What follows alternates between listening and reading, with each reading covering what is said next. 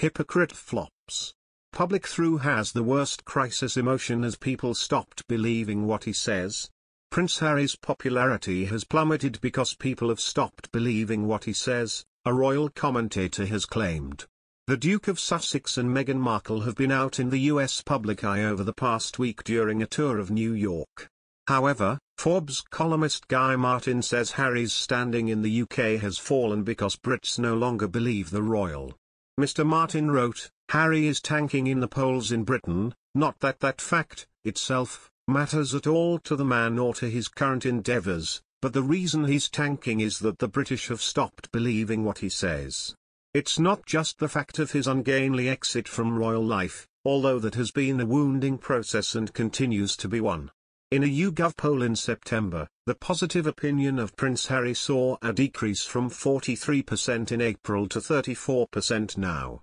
Meghan also saw a further decline in her public rating with a fall from 29% in April and to 26%. Mr. Martin said their work requires a tremendous amount of wheel spinning.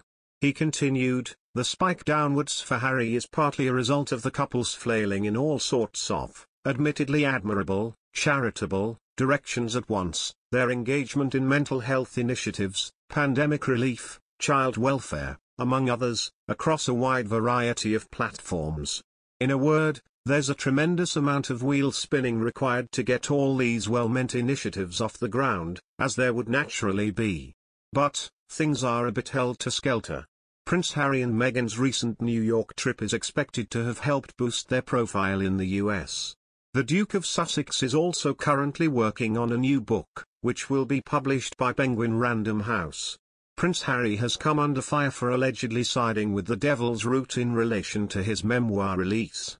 Royal reporter Rupert Bell issued this warning during his appearance at Talk Radio and was also quoted saying, "I just think it is sad that he wants to drag his family through the dirt, it just feels wrong. If he is as loyal as he talks about in that documentary on Prince Philip, to the institution, then this is not what he should be doing. In America, he may be going around and being feted left, right and center as we saw in New York and every fawning at the feet of Meghan and Harry. Well, fine, get on with it." He also went on to say, "But if he wants privacy, don't make your family have to go through this. If he wants to get on and cut his path with the family, don't do books. But now you have split from the family, why can't he just leave well alone?" Unfortunately, he has gone into these huge commercial deals and the people who he has done the deals with want something that will sell because they haven't come cheap. Before concluding, however, he admitted that it seems the prince is caught between the devil and the deep blue sea, since unfortunately it appears he has taken the devil's route against the royal family. Experts recently called Prince Harry out for allegedly trying to distract the public from focusing on the non-profit charity work the monarchy is doing in favor of his upcoming memoir. The claim was brought forward by royal expert Dr. Edward Owens, and in his interview he was quoted saying, "It's perhaps a little thoughtless, maybe he hasn't thought it through very carefully. He is distracting attention away from the monarchy, and that is the concern. Every time the royals are not at the center of the limelight, that's a concern."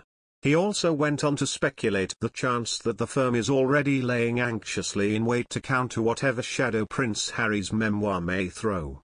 Already there will be some anxiety at court. Of course they are going to be worried. Court.